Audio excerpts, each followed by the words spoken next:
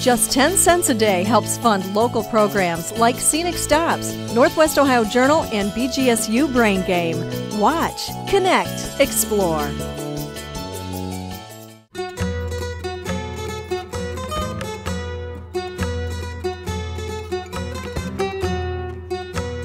Diwali is a festival that is celebrated all over the world. We celebrate it as the day that one of the gods in Hindu mythology, Lord Rama, actually defeated a demon and saved his wife from this demon and returned back to their palace. The whole story of Ramachandra or Lord Rama depicts on how someone should live fair and just in the world.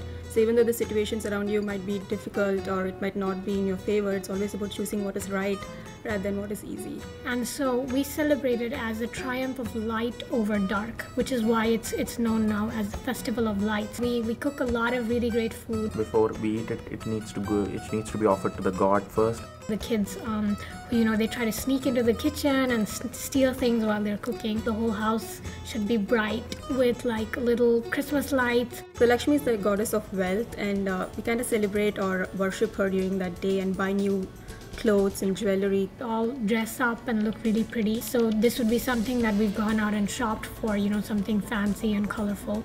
Celebrating that we all have enough to eat and enough to spend, and we're all fulfilled, and thanking her for everything that's given to us. Everyone would just get together and eat, and we'd be bursting firecrackers the whole night. Like in US, we don't have anything to do with the license and stuff.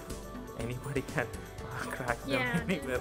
No rules and regulations on the day of Diwali. We like to light up the whole sky on Diwali night as a way to celebrate. And it would be a time for all the kids to get together and play and meet up, and something out of the norm. We all have our unique little traditions that have been passed down many generations and that are special to the place that we originate from. The way that we celebrate Diwali Mela in BGSU is we have this 3-hour-long event. All of the tables had these lovely bowls filled with water and candles with rose petals floating in the water. It was sort of our modern way of making the lamps. We invited the people to sit down, and we ended up having a variety of performances on the stage. Dancing is a really important part of our culture, and it's a way for us to express our happiness at the celebration. And this year we had a lot of really diverse groups performing different styles of dance from different parts of India. There was a semi-classical Bengali dance that was actually performed by some of our Indian students. Some more modern Bollywood style dancing, which was actually, I think, a little bit different than things that I had seen in the previous year. And we also had many groups come in from outside the university. So we had a few children's groups performing like Egyptian cane dance and Israeli veil dance, which is two Middle Eastern forms of dance. And the really nice thing this year was we were able to involve a lot of students from diverse backgrounds. And one of our Indian students actually performed a song. She was singing. And we had a fashion show as well. It's basically a way for us to showcase different components of our culture that maybe people in the rest of the world are not aware about, or things that they may have seen because of the media but they don't really know in much detail. One thing that I thought was very exciting this year was we had a really nice mixed group. When I'd seen Diwali Mela the previous year, it was mainly the Indian students promoting Indian culture. And when you come in and see a show, it's very nice. You can experience it for a short amount of time. It's 3 hours, and then you're gone, you're done.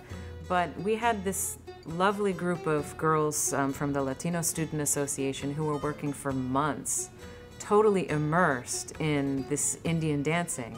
And they worked very, very hard, and they actually took away something with them more than just a one-off experience. It actually touched their hearts a little bit deeper. It would be really excellent to get more of the BGSU involved in this, so we can have a sort of cross-cultural experience. We can learn from each other.